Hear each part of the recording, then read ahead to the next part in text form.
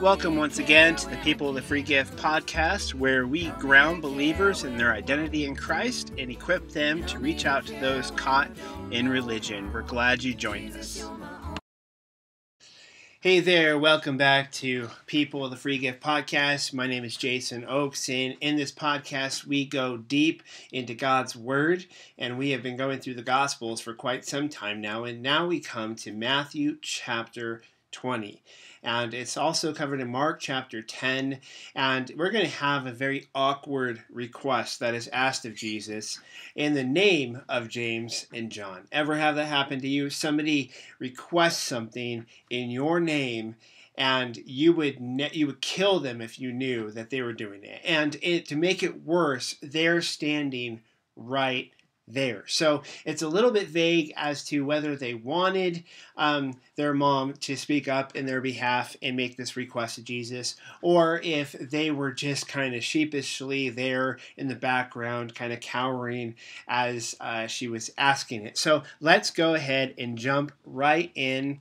And if before we do, just want to remind you, as I always do, if you haven't already, please subscribe to this channel. If you love going deep into God's Word, if you love diving into apologetics topics, then this is the channel for you. And so go ahead and click that subscribe button and give a thumbs up on this video to let me know you like this content. And now let's go ahead and jump right in. Matthew 20:20. Then the mother of Zebedee's children with James and John came to him, worshiping him and desiring a certain thing of him. So here we go. We got the setup, and you have James and John. They're there, and their mom is there. Now, you may not remember, it's hard to keep the apostles straight. So who were James and John? They are the sons of Zebedee. These are two of the original apostles that were called out of the fishing business. Zebedee was a prominent businessman in his community. He had a prominent fishing business. James and John were a part of it, and they left everything to follow Jesus. And so now we're, into the third year, and now the mother of James and John, she comes around. She's probably checking up on her children and seeing that, Jesus has somewhat of a following, but she's probably heard a lot of bad things about Jesus, a lot of plots against Jesus, and she's concerned for her boys. And she's thinking in her mind that, okay, well, if they're going to go ahead and do this, and if they're sacrificing all of this, they left the family business, they left the guaranteed, riches, they were set up, if they left all of that to follow this guy, and they were two of the first, then this is not unreasonable for me to request that they be given some priority in this whole kingdom thing that Jesus seems to be preaching. So the mother of Zebedee's children comes. Now, also, you may not remember who James and John are. These aren't like namby-pamby mama's boys.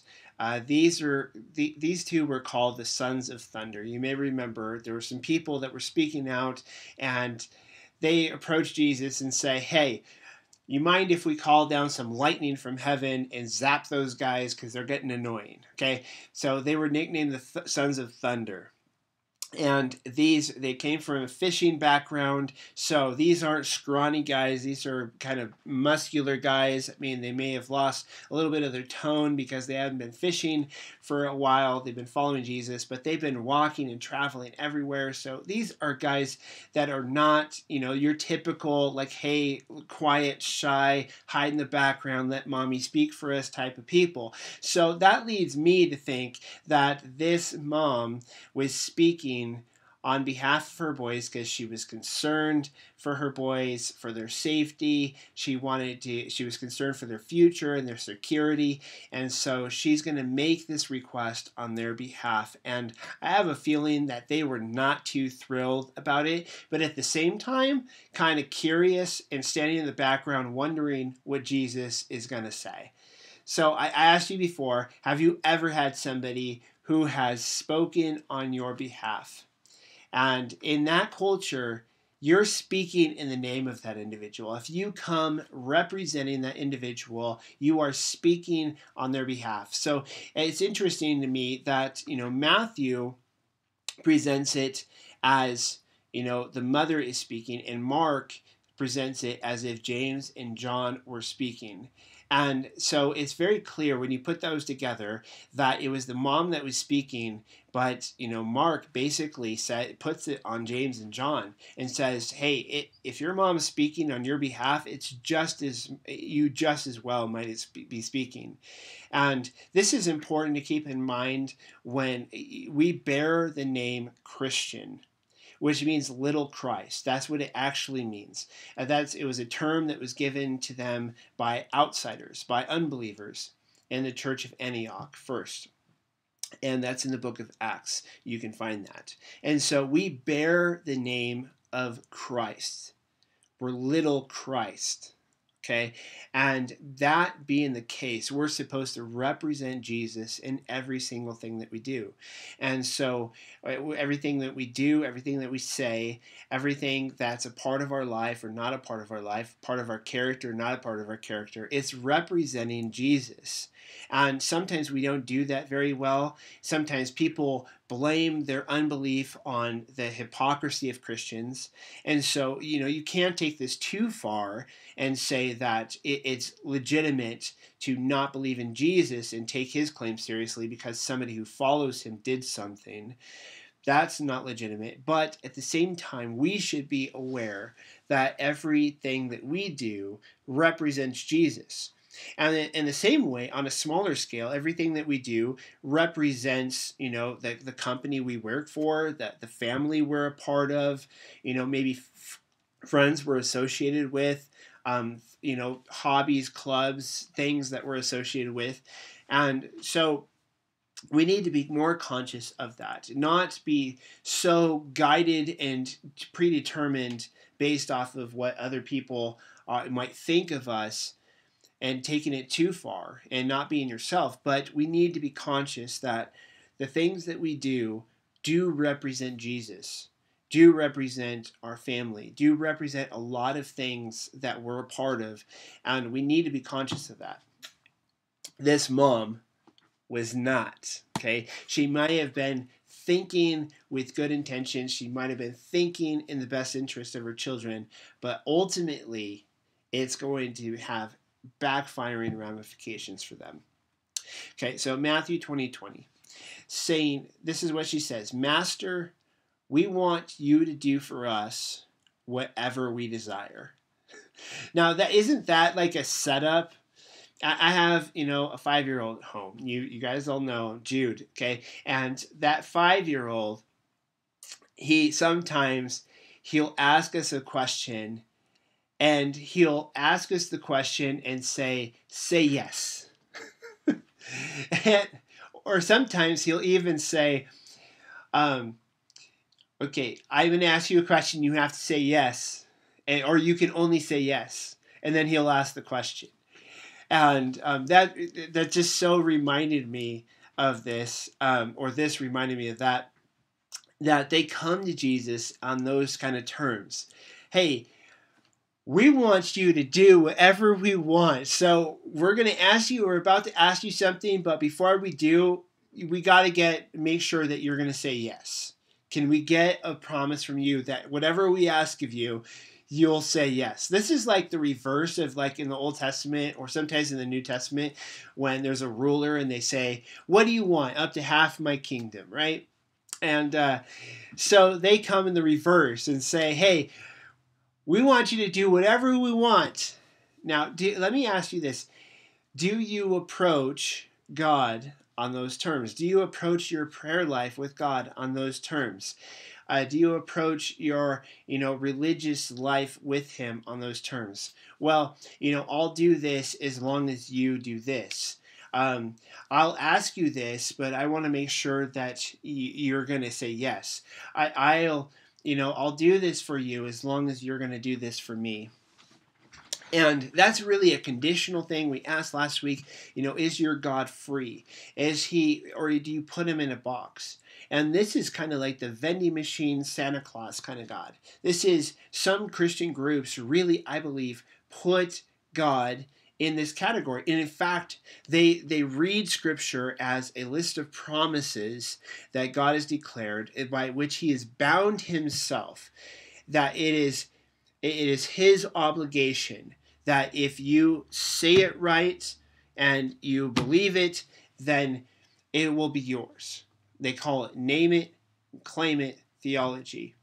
Some have said blab it and grab it theology. And that's really the type of request that they are telling you. This kind of request is what they would say is like a model of what we should follow when we approach God.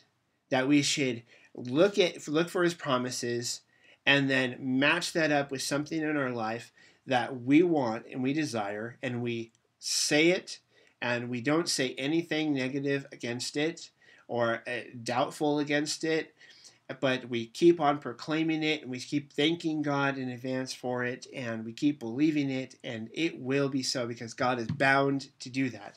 And that's not true. That's not the way that this works. This was not a healthy way to approach Jesus, and it wasn't then, it isn't now. So going on to verse 21, and he said unto her, what do you want? She said, grant that my 2 sons may sit, the one on your right hand and the other on the left, in your kingdom and your glory. And so here's the request. And like I said, there's nothing saying that she had evil intentions. There's no reason to believe that she had evil intentions. She is a mom. This is what moms do. They're concerned about the well-being of their children, and especially when their children are in danger or their children are making sacrifices. They want to make sure that those sacrifices are going to be worth it, that their future is going to be set up, that they're going to be safe, they're going to be secure. That's what moms do. That's the way that they think. And so this mom is no exception to the rule. She is very much so looking out for the best interests and the well-being of her children. And so she comes and she makes this request. And notice Jesus' response, do for me whatever I want. And he says, well, what do you want? And then she comes out with request. Now, this request is really extravagant. You think about, okay, Jesus is proclaiming himself to be God and ruler over everything. He has a kingdom that's going to rule over everything. And so now he's talking about this kingdom, and she comes up and says, hey, my 2 boys, one on your right, one on your left. What do you say, Jesus? Can you promise me that? Can you promise me that? And I'm wondering if she was going so far as to say, basically, if you can't promise my boys that, they need to leave. They need to come back home. They need to be on the right and the left hand of their father, Zebedee, and the fishing business. And by the way, did I mention that it's been hurting since they left Jesus? Do you feel like maybe you can compensate the family for their losses? Because James and John left to follow you, and this doesn't seem to be panning out for them to do anything for them financially or success-wise, career-wise. So can you do something for me and my family? Can you promise me that they'll be on your left hand or right hand? Now, obviously, this is the seats of authority and power and prominence. Joseph and Daniel, occupied these types of positions in the Old Testament in Egypt and Babylon and Persia, respectively. And so that's what she's asking. Jesus, when you come in your kingdom, would you grant that my 2 boys would sit on your right and your left hand, the 2 greatest seats of prominence? And this good intentions don't always turn out so well. You can't say that the end justifies the means. And you can't say, well, I had good intentions. And, good intentions are often the seed of really, really bad things, destructive things, harmful things happening in the lives of people. And so you could say this mom has good intentions, but sometimes we have to check and ask ourselves, why am I really doing this? And what am I really asking for? Is this really the right thing to do? Or is it, should I wait? Should I not say this? Should I take some other course of action? Is there another way of doing this? Okay, those are always good questions to ask before we actually step out and forward on our plans. And this mom really, really, really should have done that in this case. So, verse 22, but Jesus answered and said, "You don't know what you are asking. Are you able to drink the cup that I shall drink of, and to be baptized with the baptism that I'm baptized with?" So here's the interesting thing. This is where Jesus puts responsibility for the mom's request on James and John. And they're standing there. They're standing here. They're with her. They're not saying, "Hey, mom, be quiet." Okay, you don't know what you're. They're not coming up with these things, which tells me to a certain extent they were maybe embarrassed by what she was saying. They were either embarrassed or they were in on it, or at the very least they were embarrassed but curious about what Jesus was going to say, because they're probably thinking, well, it's out there, so we might as well see what Jesus has to say. I mean, hey, that wouldn't be too bad, sitting on the right and the left hand of Jesus in his kingdom. That would be pretty cool. So let's just kind of sit back and let's see what he says, instead of correcting their mom and saying, no, you're grossly misunderstanding what's going on here, and that's really inappropriate. There needs to be boundary conversations here, mom. Why don't you go back home with dad? Does dad know you're out here doing this? I mean, come on. So Jesus turns to James and John and he says, hey, do you guys really understand what she's asking on your behalf? Do you guys, are you able to drink the cup that I shall drink of, and to be baptized with the baptism I'm baptized with? Now, who knows if they even understood what he was saying here. Now, we can look at the text in the Gospels as a whole, and we can understand that what he is saying is, are you able to do what I'm about to do? Are you able to go and die on a Roman cross? And going a little bit further, like you're asking basically to be equal with me, to sit on the right hand. I mean, this is the same phrase that's used of Jesus in relation to God, right? I mean, sitting at the right hand of the Father. And he is equal in that language. And so, James and John, they're putting in a request to be seen as equals, basically, in authority. And Jesus is saying, well, if you're going to be my equal, are you also going to die for the sins of humanity on the cross? Have you lived a perfect life? Are you a satisfactory sacrifice to appease the wrath of God and to atone for the sins of the world? Are you able to do this? And, aren't you glad that you don't always get what you ask for? This is one of those things that I'm glad that God doesn't operate off of the name it and claim it prosperity gospel type of mentality, because there's a lot of things that seem really good from our point of view. Well, if I only had this, God, could you just provide me this? And we're thinking just a little bit more. Just a little bit more power, a little bit more money, a little bit more fame, a little bit more success, a little bit more popularity, a little bit more this and that and the other, okay? And Jesus, God's saying, you know what? I know what's best for you. I see the end from the beginning. I have the plans that I've made for you. There's certain specific good works that I have designed for you. You have a relational world around you of people that I've specifically placed there because they don't know Jesus, and you do. I know what I'm doing, and I'm going to have to say no on this one. And the scripture says in Romans 8 that the Holy Spirit even intercedes for us in our weaknesses. That basically what he does is he takes our words and our prayers and our requests, and then he reinterprets them and sends them to God in a way that perfectly reflects his will. And so in a way you could say that God always answers our prayers in the affirmative, in the yes.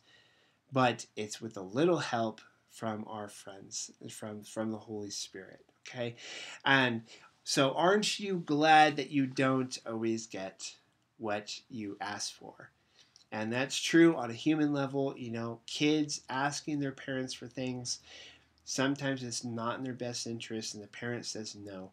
Sometimes the same thing is true in a relationship with God, that we think that there's something that's really cool. If I was just be able to have that, do that, be there, know that person, and God says, no, that's not in your plan. And so I'm going to have to say no, or not yet.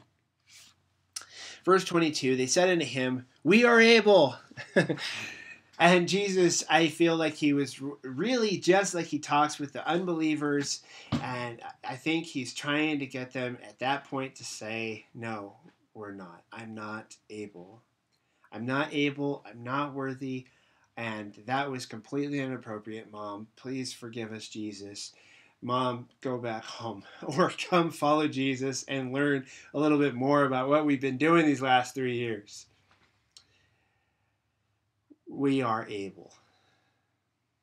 Wow. Wow.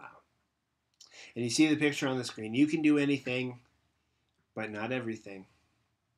And you think that seems like a paradox, an oxymoron, but it's true. Your parents want you to grow up believing you can do anything that you want to do. But the truth of the matter is the things that you're going to want to do are probably going to be in line with the things that you're passionate about, the things that you're gifted in, the thing that you know a little bit of something about, or at least that you're willing to put the work in to learn something about. So the truth of the matter is, like, everyone starts out with a blank slate and everything, all the options in the world in front of you. But we narrow those things down naturally because we're going to gravitate towards the things that we're strong in. You don't typically gravitate toward the subject that you're the worst in, or the thing that you really don't, you have to struggle to find the motivation to do, or the thing that you really are bad at. Okay, we don't gravitate towards those things. And so it's best to know your limitations, know what your weaknesses are, what your strengths are, and lean into your strengths, surround yourself with people who can complement your weaknesses and shore those up, and so that together you can work towards the whole. Know your limitations. And at this point, their limitation was that they are a sinner. Yes, they're following Jesus. Yes, they've sacrificed a lot. Yes, they gave up the family fortune and business and all that kind of stuff, but they're still sinners. They're still in need of a Savior, the very thing that Jesus is going to do. They're not his equals. They're not his peers. They're not on the same ground. They shouldn't be asking to sit on his right hand and their left hand and on his left hand. That's just not something that any human can ask to do. Okay? So, we are able. No, you're not. No, you are not. So here, interesting, note this response by Jesus. Verse 23. And he said unto them, you shall drink indeed of my cup, and be baptized with the baptism that I'm baptized with. But to sit on my right hand and on my left is not mine to give, but it shall be given to them for whom it is prepared of by my Father. Surprise! This is a twist. Jesus at first asked them, are you able to be baptized with the baptism I am? Are you able to drink of the cup that I am? And they say, we are. They should have said, we aren't. No way. Not even close. So they said, we are. And so Jesus can approach them the same way that he approaches unbelievers now. He's trying to get them to tap out. They won't tap out. They're struggling with their pride. And this is where it comes out that there's a little bit of them, at least, that really believes that they're qualified and that they're able to sit at his right and left hand. So maybe they were in on it. And so Jesus says, well, guess what? You will. You will go to that cross. And if it's not a cross, you will die a martyr's death. Now, the interesting thing is that one of these two is John, okay? John the Beloved. John, the disciple whom Jesus loved. And he didn't actually die. He actually, they couldn't kill him. Okay, but they would give up. They would sacrifice. John, he was exiled. He did put up with persecution and living into an old age. He spent most of his life in an underground church as a leader, an apostle in a movement in which he could get killed or persecuted or thrown in jail at any moment. And so, in James, I believe, was the first, one of the first who actually died. Okay, so Jesus is saying, like, hey, there will be a tough road ahead of you. You guys will lay your lives down on the line for this. Okay, but I actually can't grant the request. I'm not the right person to ask. You need to take that up with my Father. And Jesus didn't even know. This is another one of those things. Well, he doesn't specifically say that, but it seems to be implied that, hey, that's my Father's decision, and I'm going to submit to his decision, whoever he feels best to sit at my right and my left when I come to the kingdom. That's his call. And the truth of the matter is, I don't think there's anybody who's going to be sitting on his right and on his left. I think that Father, Son, and Holy Spirit, and however that's going to work, and however that's going to be visualized in heaven, one God, three persons, and Jesus seems to be the only physical manifestation of God. And so my hunch is that we're going to see Jesus on the throne, and it's going to be symbolic of the Father, Son, and Holy Spirit. And that's it. We're going to rule and reign with him, but no one's going to be his equal. No one's going to sit. Jesus does say, I will grant, he who overcomes, I'll grant to sit on my throne, just as I've overcome and sat on my Father's throne. And I think that's crazy to think that Jesus one day is going to let us take turns, those who have overcome and, rule and reign with him. The idea that he's going to stand up one day and say, hey, why don't you sit here for a while, for a day, that is crazy. Okay, but it doesn't instill in me a feeling that of pride and boasting and oh, this is my destiny. I don't in any way, shape, or form feel like I'm worthy, or in that moment, okay, I'm going to obey because you're my master. You're saying I can do this, but I'm going to feel completely out of place, I would imagine. There's going to be no sin in me at that point, so maybe I won't. I don't know, but that's hard to even imagine, and to think that that's what these guys were asking. At least their mom was, hey, one on your right, one on the left. What do you say, Jesus? That's just crazy. That's just crazy to think about. Verse 24, and when the 10 heard it, they were moved with indignation and were displeased with James and John. Well, yeah, no kidding. No kidding. Basically what these guys, what their mom has done has completely alienated them from the other 12. Because the way that she has presented it is like, hey, they were one of the first, and they gave up more than these other guys, and so they deserve it. They deserve the place of prominence. And the others are probably looking and going, dude, we've given up just as much. We've been here the whole time too. We've been with Jesus in the embarrassing moments, in the scary moments, and in the faith building moments. We've done miracles, but through the power of the Holy Spirit, just like you. We've been here listening to Jesus' teaching. We've dude, seriously, you would be okay with, what if Jesus said yes? What would you guys have done? Like, you would just take the place of prominence, and then the rest of us, the 10 who gave up the exact same thing, like what we're not going to be in those places of prominence now? Like, like you're our superior now?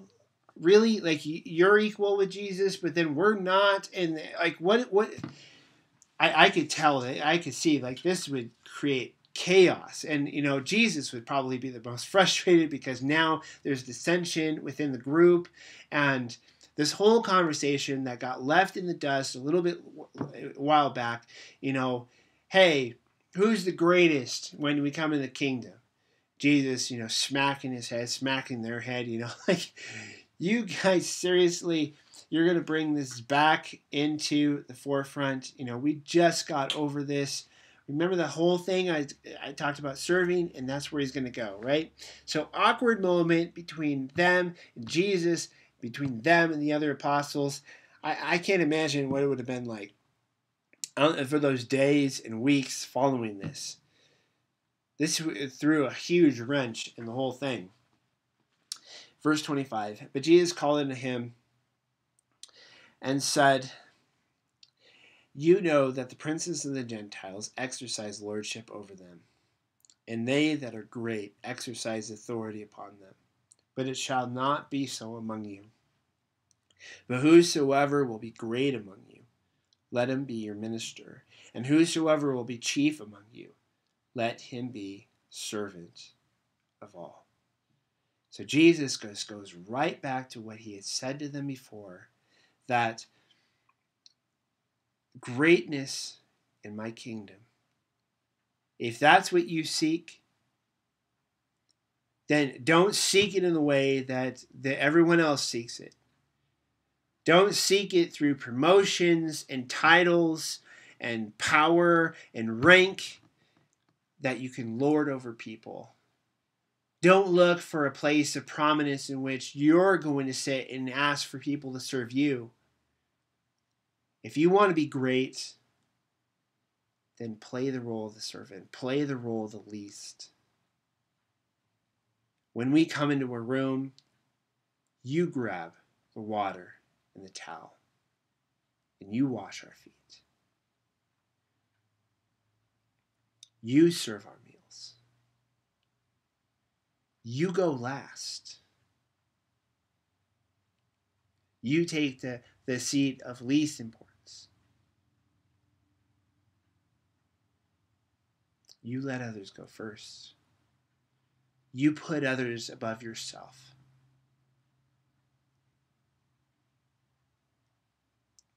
And then you'll be great.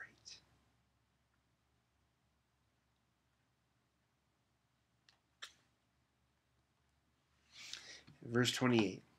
Even as the Son of Man came not to be ministered unto, but to minister, and to give his life a ransom for many. So Jesus throws himself right out there as the example and says, be like me. The way that you've seen me. Who am I, guys? Who am I? Well, you're the Christ, you're the Son of the living God. That's right, I came down from heaven. I was sent by my Father down from heaven. You've seen my power. You've heard my claims. You know who I am, guys. But do I sit around barking orders at you guys and telling you what to do and asking you to do things for me? Or do you see me right out there on the front lines serving and healing and teaching? Sacrifice, love. That's what I came to do, guys. That's what I came to do. I came to become one of you. To die in a most humiliating way. To be born even in a most humiliating way. To be one of you. And to die for you. To die in your place. And he says, I came to give my life as a ransom for many. And when we talk about the cross and what Jesus accomplished for us when he hung there on that cross, there's a lot of different ways in which it's put. But one of those ways is that he says, I was giving my life as a ransom. And a lot of people in recent years have taken an offense to this particular view of the atonement and what Jesus was doing, because the implication, if there's a ransom, then that means there's somebody who is held captive, in bondage, and there's a price on their head. Guess who that is? That's you, and that's me. That's everyone who's ever lived. Being a ransom means that somebody is making the payment. And guess who that is?